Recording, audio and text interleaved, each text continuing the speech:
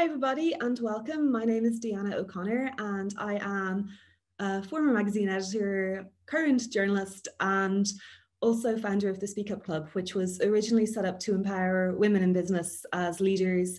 And what I found was a lot of people, especially women, tend to turn down speaking opportunities in public because they feel like they don't feel confident enough or don't have sufficient knowledge. So this is something that actually keys into reputation management as well when we talk about online reputation management in a personal sense these days, because I think a lot of people struggle with trolling and takedowns online. So that is one element of what we will talk about today, but I'm going to kind of lead in with a more corporate overview.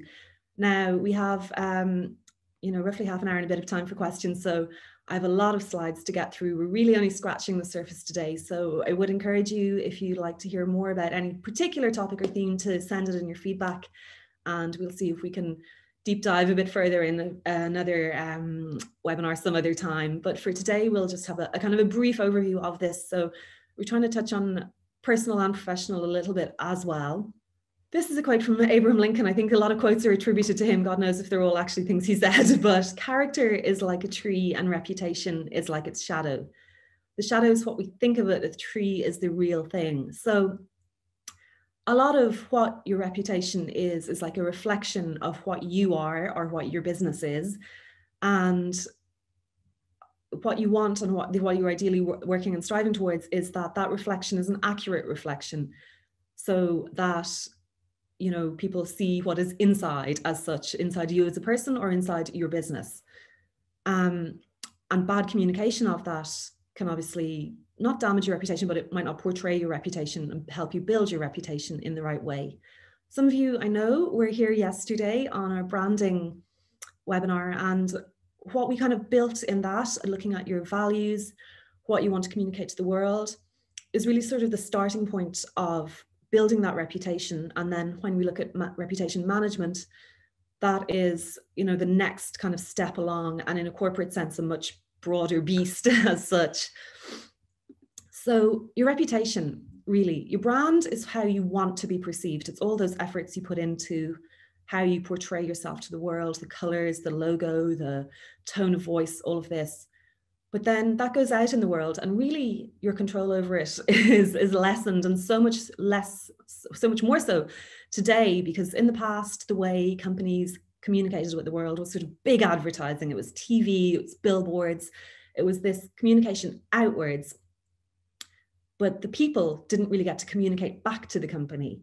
And nowadays, there's so much communication online on social media that really the conversation has changed. And so it's not just this big company communicating outwards. That company has to listen to a lot of people communicating back to it as well. So reputation management has really, come into its own these days, because I think on a lot of what we could drill down to in a separate webinar would be online reputation management specifically, because that's really where it's at today. But your reputation is how you're perceived. It's what people think of you. So that can be, as we said yesterday, it was like someone could have a reputation as a gossip, or someone could have a reputation as a great hairdresser, and like they just tell other people, oh, they're great, or watch out what you say to them, they'll like spill all your secrets. So, from a very basic level, we all have a reputation, and it's what other people think of us. And reputation management is really how we can affect what that reputation is. So for on a corporate level, what reputation, really the cornerstones of it are performance, behavior, and communication.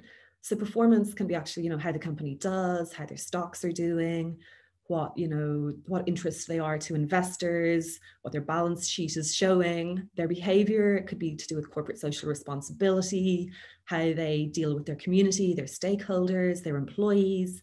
And then communication is how they let the world know about that and how they interact with those stakeholders as well. So corporate reputation management really does take in a lot of all of these different things that you might not think about at first. And it is a lot to do with stakeholder relationships as well. And not forgetting, really importantly, that these days, especially when there's such a war for talent on in companies, and, attracting and retaining employees is one of the top, number one things on any company's list of what they're concerned about, because there is such a war for the right talent, keeping them and getting them in the first place, and recruitment's an expensive process. So communicating internally with employees and making sure that employees are on board with the company is really super important as well. And even if you're a small business, that's something to start thinking about early on. Reputation is called an intangible asset, and management of it does involve sort of measuring and auditing, but how you measure and audit something that is intangible is difficult, and there are formulas for it, and I can point you in the direction of some further reading if you'd like for that, to really, really deep dive into it. But it has been shown to have benefits. The benefits of a good reputation, I mean, even on a personal level, are obvious. You'll get more business, people trust you. If you want to get employees, people know that you're a good place to work or a nice person to work with. People will want to work with you. If your products have a good reputation or your service has a good reputation, you can charge more than someone who has a bad reputation. And also, as you'll become known as an expert or a leader in your field, then you'll be kind of the go-to person if the press or media want a spokesperson, because obviously you'll be known for being expert in your field. So all of these benefits of a good reputation really do have a value.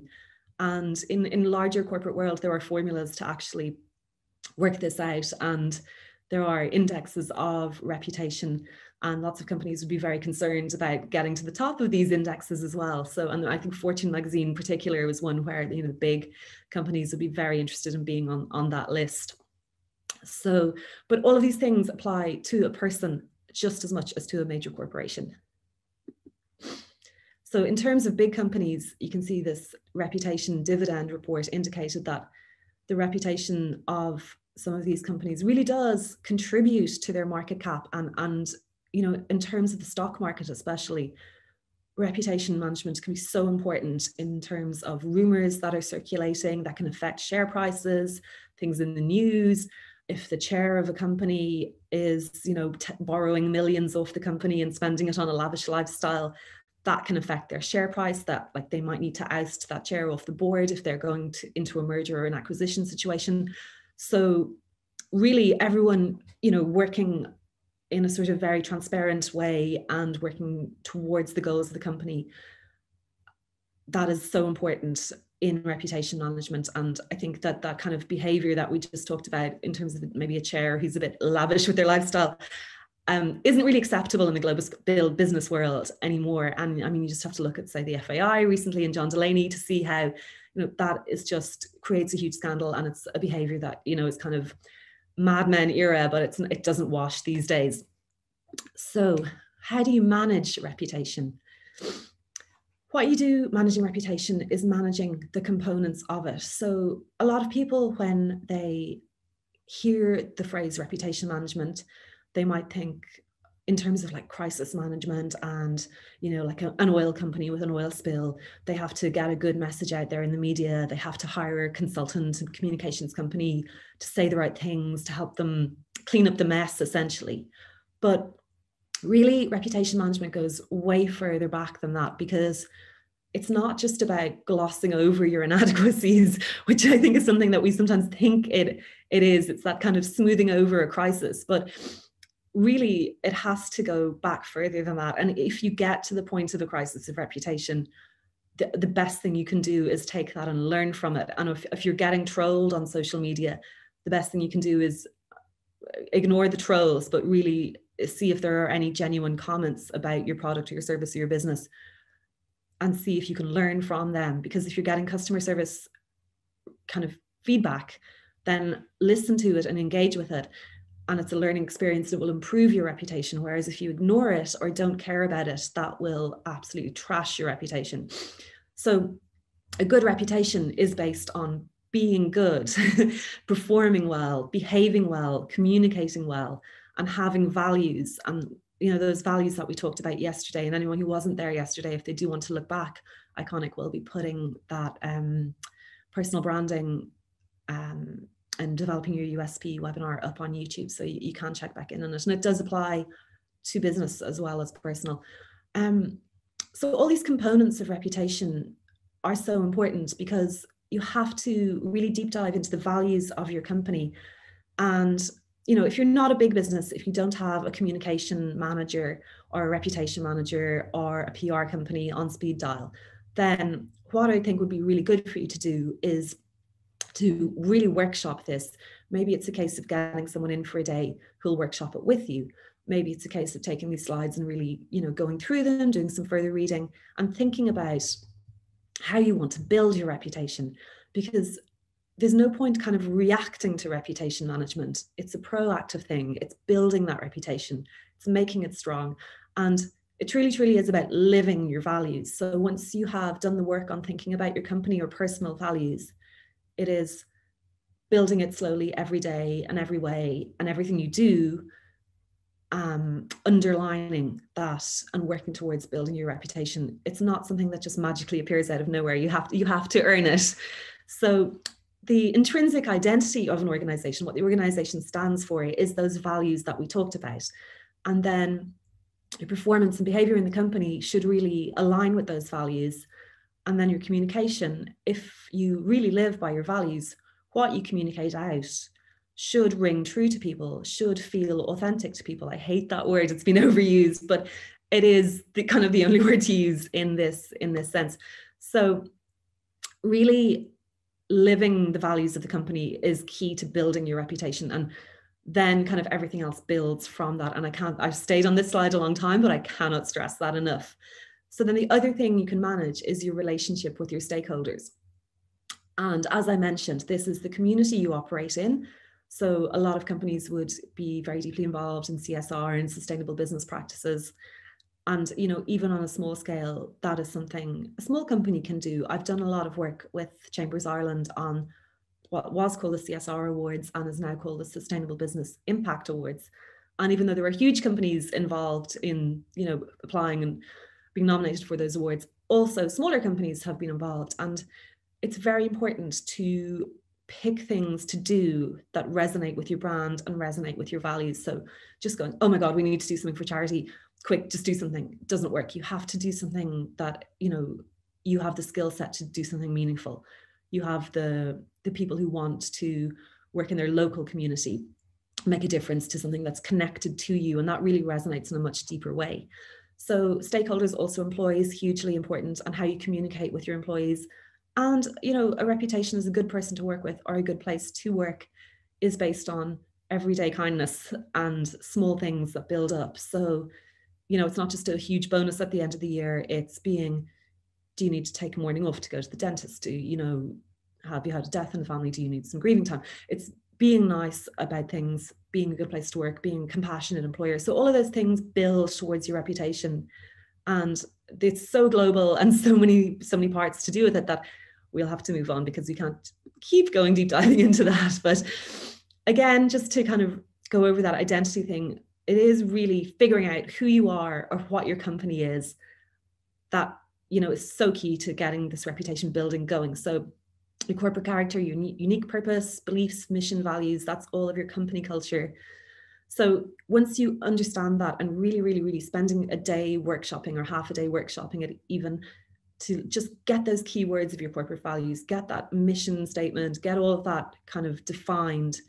And then once you have it, it's communicating it to your employees so that every employee in your company is an advocate for it, and they align with it, and they understand what your corporate culture is.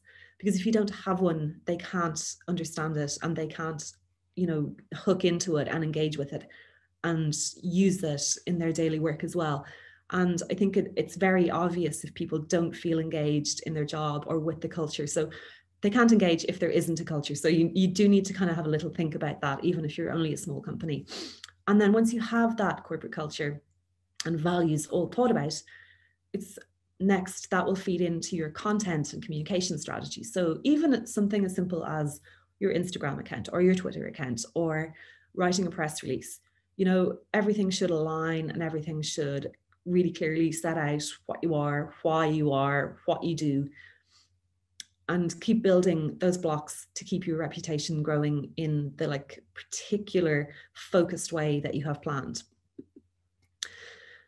Gary Sheffer, who used to be the Chief Communications Officer at GE and is now a professor in Boston University, just said this, and it's so true. It's like digital technologies have democratized thought leadership and reputation, and it gives millions of people a voice in your reputation. So everything is so globalized that, you know, one tweet could go viral and completely change your world. That could be in a good way or a bad way. But literally, once you are out in the world and out in public, everybody has the chance to weigh in on what they think of you. So it is really important to communicate with anyone who does, from the outside world, communicate with your company, and think about how you get back to them. You know, a lot of companies would have a policy in place that, in terms of dealing with the press, that their communications officers have to get back to the press, you know, 90% of press calls within 1 hour, for instance. And especially if there is a breaking story or something that is happening, that is so important. We'll come back to that later, but it is so important to have a strategy around communication and think about how you get back to people who are communicating with your company or yourself. So kind of a comprehensive overview of reputation management would be to have a long-term strategy in place. So that is how you're building your reputation over the long term. It's not short term. Your reputation is for life. You know, how can you measure it? How can you audit it? How can you manage it? Now, for kind of personal people and small business, measurement and audit is probably a bigger thing than you can really take on. But you can certainly, you know, just keep an eye on what feedback you're getting from the outside world, what feedback you're getting on social media, and just make sure that what you're putting out there and how you're dealing with people does align with your values, your intrinsic identity, and this external image that you're putting out there. Because sometimes if you don't have a focused approach to it, you're what you think you are and what other people think you are, there can be a gap. So making sure that those two are coming closer together is really where you want to be at in your reputation management.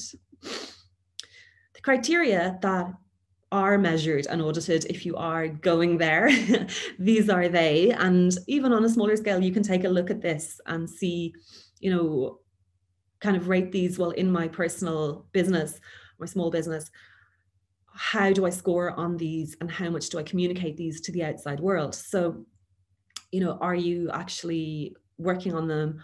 Are they where you want them to be? And then are you actually getting some information about that out through your social media channels, or your communication with employees, or whatever way it needs to be communicated? So you can see here things like innovation, employee talent, financial performance, social responsibility, governance, integrity.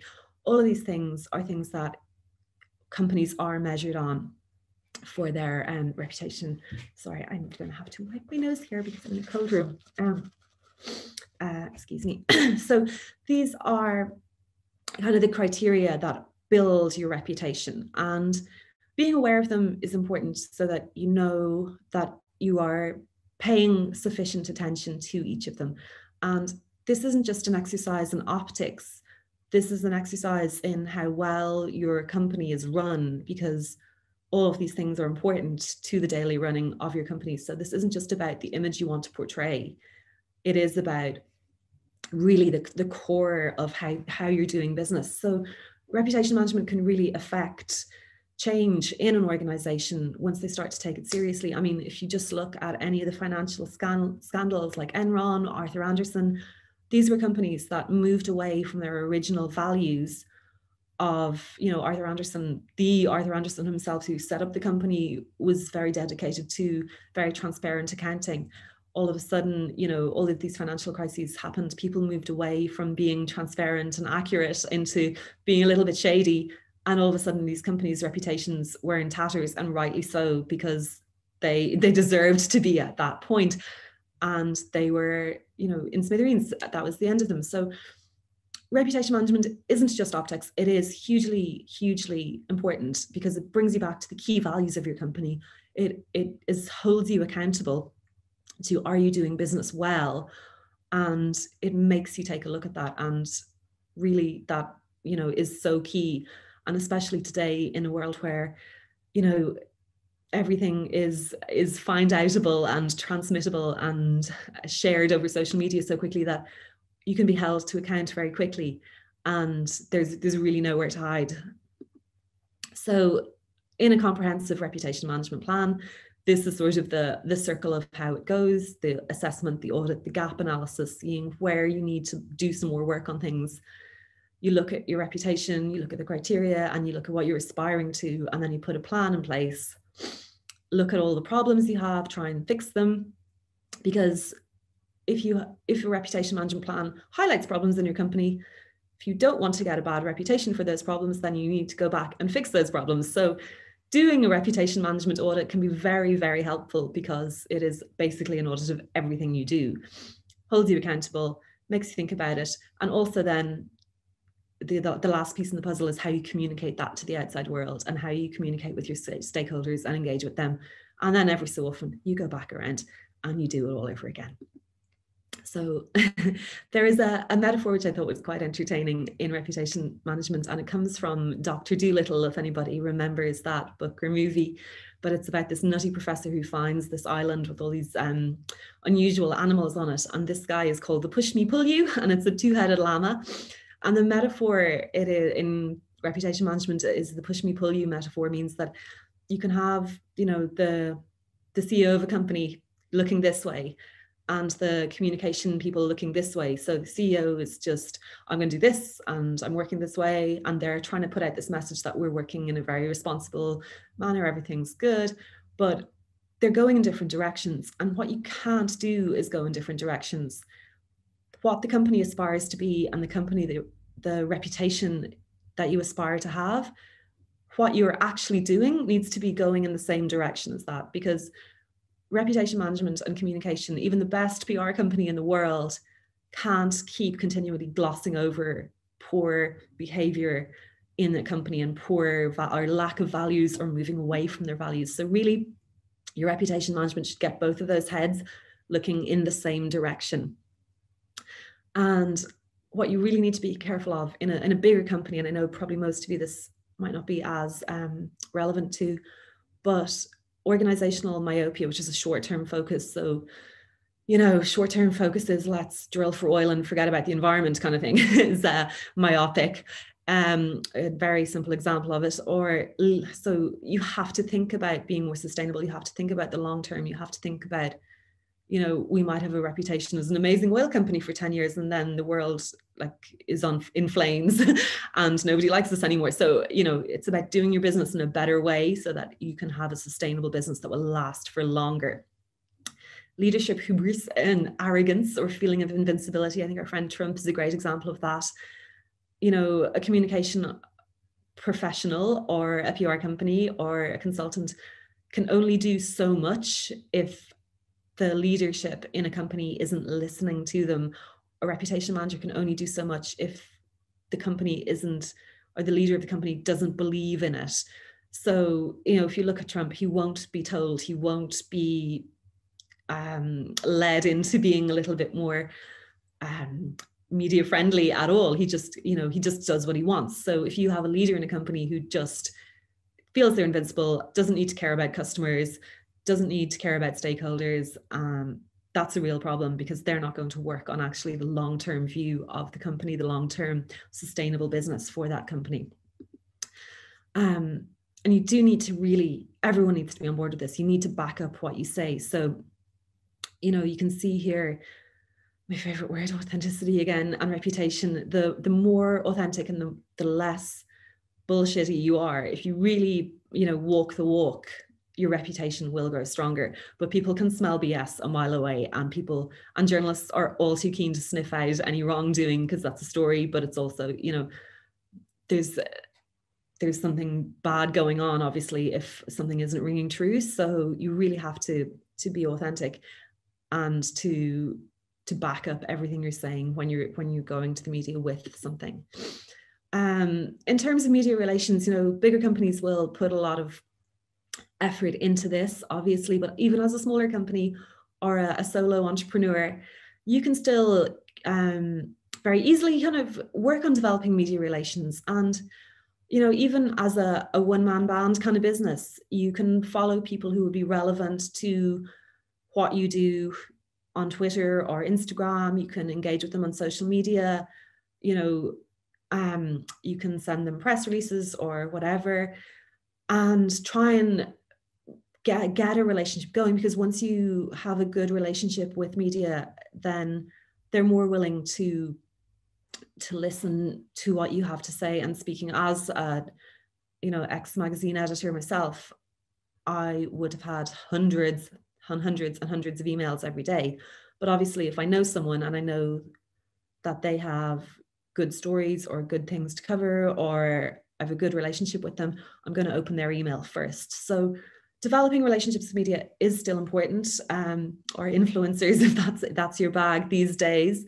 And a good way to do it is, when you have a good story, when they want an interview, not to shy away from it, to grant them access, so then that you have a relationship built up.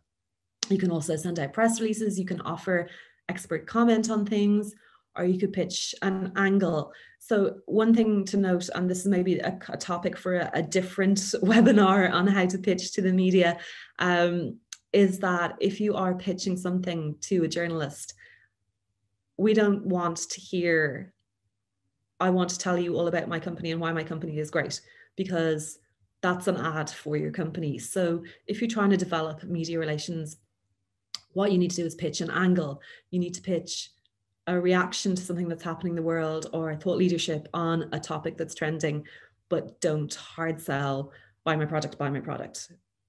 Don't sell yourself, sell or pitch ideas about things. And that is a good way to build up a relationship with the media, and to be, the person they'll call for comment, or to be on that radio program, or to have an opinion on something because you're an expert or a leader in your field, not because you're going to go on that radio program and try and sell your product. Being an expert is enough to cement your reputation in people's minds and make you the go-to person, or the go-to service, or the go-to product when they want to buy your product. But trying to hard sell it in the wrong place or time is going to just have the reverse effect, and you won't be called back again. So there are some times in a crisis where no comment might be the best possible thing to do. There are certain times, and certainly in corporate world, things can be very sensitive around mergers and acquisitions, takeovers, all of these times. If a particularly high profile executive is perhaps going to hand in their resignation, is one incidence where it can be a little bit tricky, because say this executive is going to hand in their resignation on a Wednesday, and a journalist asks on a Monday, have they resigned? And at that point they haven't, but by the time the story comes out, they might have. So it's a kind of you don't want to be seen to be denying something that might be true in a few days kind of situation. And that can be tricky. So at certain times it is best to trot out as a matter of policy, we don't comment on rumors kind of line. And there are certain things that you just, press doesn't have a right to know everything about your business. There is certain sensitive information. There is GDPR. There is proprietary information about copyright, personal information about employees, personal lives, information that isn't fully developed, anything that might threaten your security in any way. So there are certain times when it's okay to not have a comment. But that being said, in terms of crisis management, which I think is what we are moving on to next, well, in a couple of seconds, in terms of crisis management, I would have to say that timing is crucial and commenting is crucial. And we're going to get back to that in a couple of slides, but just want to finish off on, see how we're doing for time here. Finishing off just on how you tell your story and content development. So basically, when I was talking about pitching to the press there, it is a great idea to try and, develop content yourself as a business or as a solo entrepreneur. Tell your own story, because you have an opportunity to use social media, LinkedIn, post blogs on LinkedIn, if that's, the professional arena that is going to work for you. Offer your expertise as a thought leader, offer to write, columns about subjects, but not about my business is great and I'm great. Write it about a topic that you have some expertise in. Give a webinar about a topic you have some expertise in. Approach Iconic and offer to do a webinar for them. Get in contact with your audiences, get feedback from them, and then, try and put yourself out there to get those relationships going. One thing I would kind of think very carefully about is sponsored content and trust, because what is happening in the media today is it used to be very much articles and advertising, but now a lot of sponsored content is happening, which is, it looks like an article, but it's actually paid for. And that's fine. But again, if you just try and hard sell in sponsored content, it's not interesting, nobody cares. So if you're going to go down the sponsored content road for your reputation, I would say that you will have a better reputation if you, again, sponsor content that is a topic of interest that you have expertise in, that the audience will get value from. What are they going to walk away and go, I really learned something there, that was great, I'm glad I read that, or I'm glad I went to that webinar. Because if you just give them the hard sell, they're not getting anything from it, and they're going to skip over that page, or, you know. So if you are going down that road, it is valuable if it's done well, but unfortunately sometimes it's not done well, and then it's burning money. If you have a spokesperson in your organization, or you are the spokesperson in your organization who is going to be kind of taking the tough questions, and like the picture I have on this slide is someone, you know, with multiple microphones in front of them now. In our everyday lives, we're not used to that. And standing in front of a load of press, shoving microphones in your face is not something that is going to be easy if you've never encountered it before. So media training is very important if you are going to be a spokesperson, and if you think you might be facing some sticky questions. But even if you're not facing sticky questions, for any kind of, and that, like, this is what I do, I like have seen it work.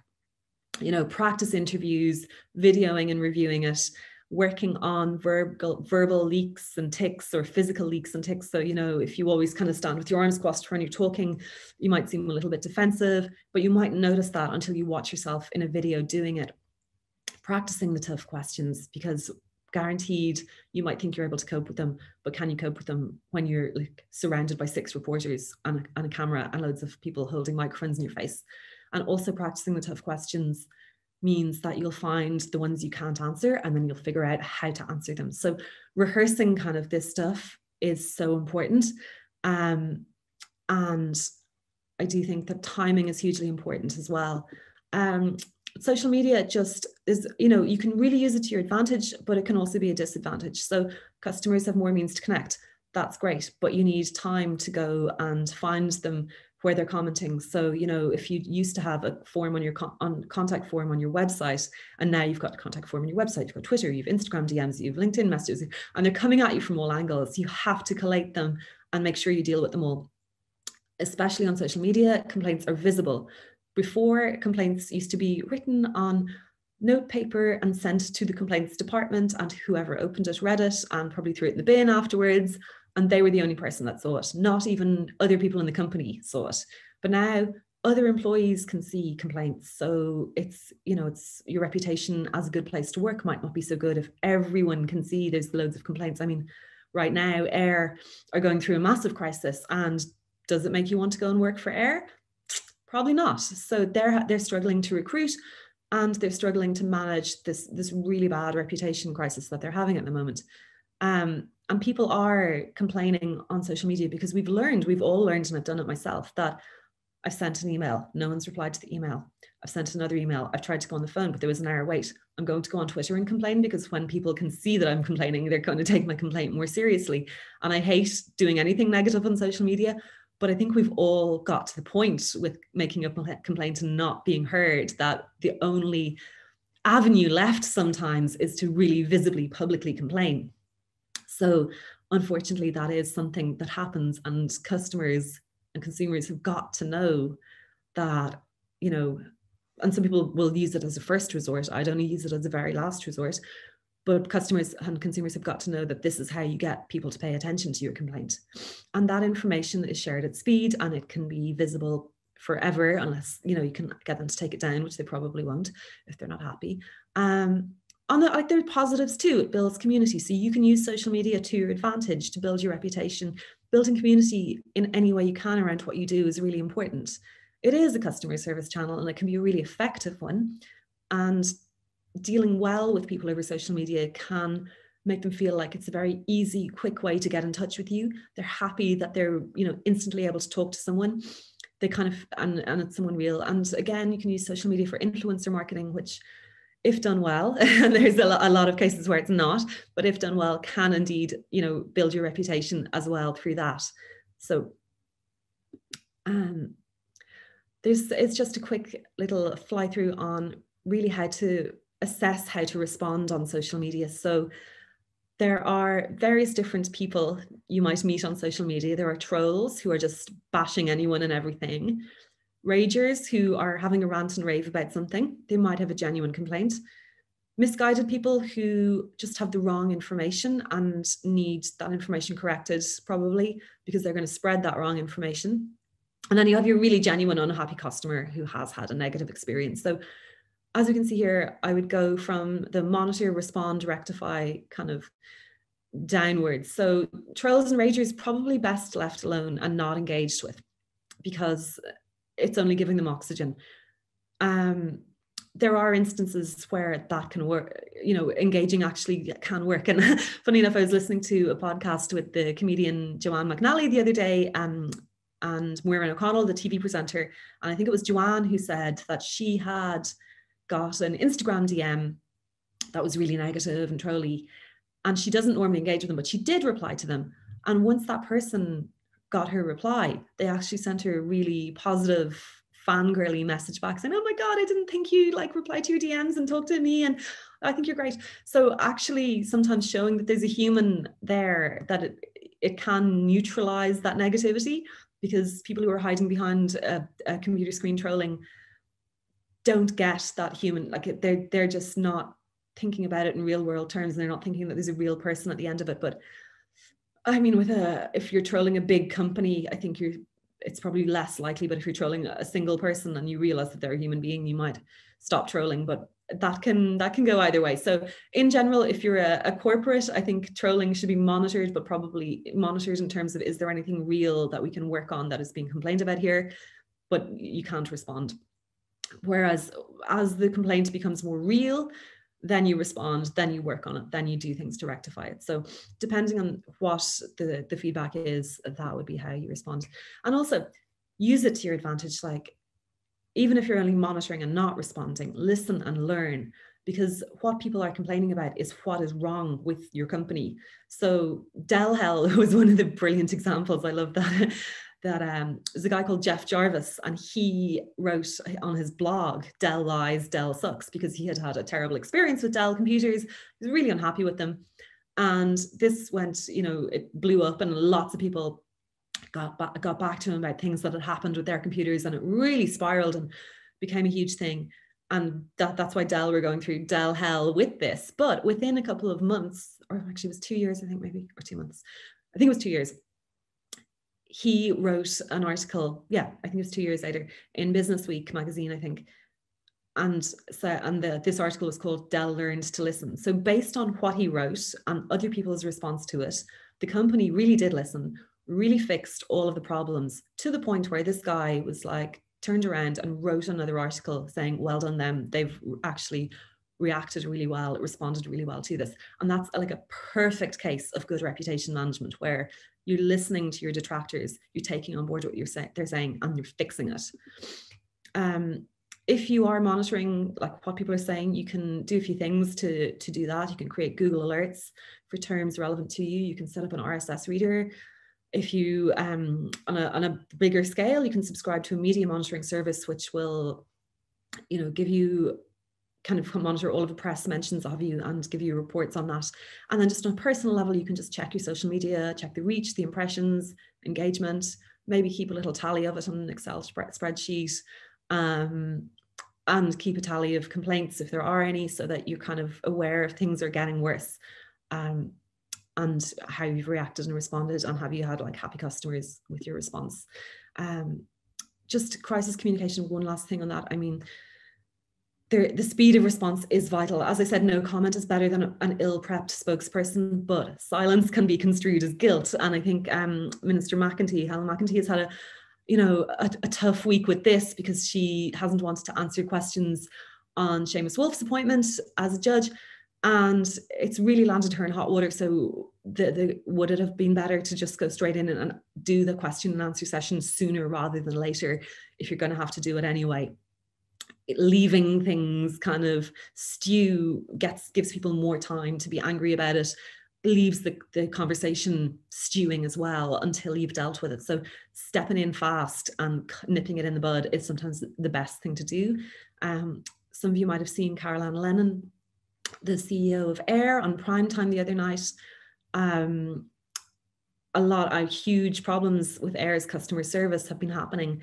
So she went on prime time to address that directly herself. And really, the CEO is the person who needs to step up and put their neck on the block. And she did that, fair play to her. Now, I think they're good and bad about what she did, definitely, but it is important that she did that. And I think that, you know, there's so much anger towards Air at the moment. And I thought that her explanation was reasonable.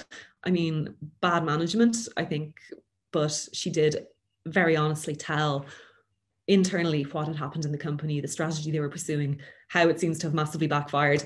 But I have to say, fair play to her for going on and doing it. So speed of response is vital. First mover advantage. The first person who says the thing is the person people are probably going to believe, you know. So if that thing is a rumor, then you need to get in there and nip it in the bud straight away.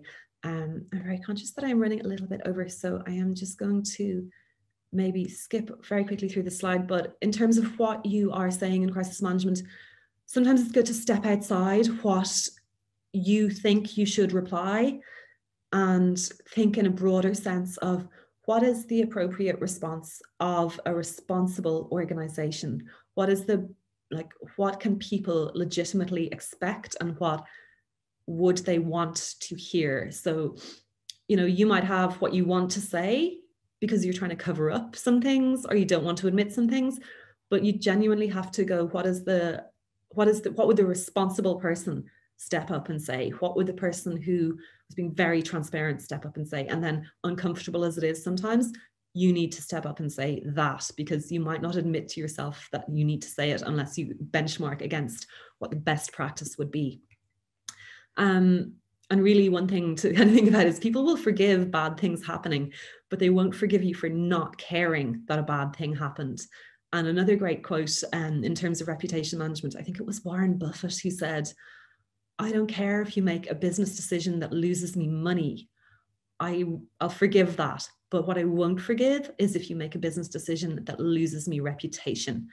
And that is really important to remember. There's just crucial points in taking control of narrative. If there's a rumor, if there's a story breaking, 45 minutes is where it's on Twitter. Journalists are starting to get hold of it if they've been going through Twitter. Then there's like the 6 hours where it's kind of breaking. It'll probably be on news websites. 3 days is where the print press will have got hold of it. Once they didn't get it on the first day, we'll have it on the second day. And then 2 weeks is kind of like, if you haven't dealt with it, when it's going to come back, and there'll be like follow-up stories on it. So those are crucial points where you really need to kind of get in and take control of the narrative on a story or a crisis.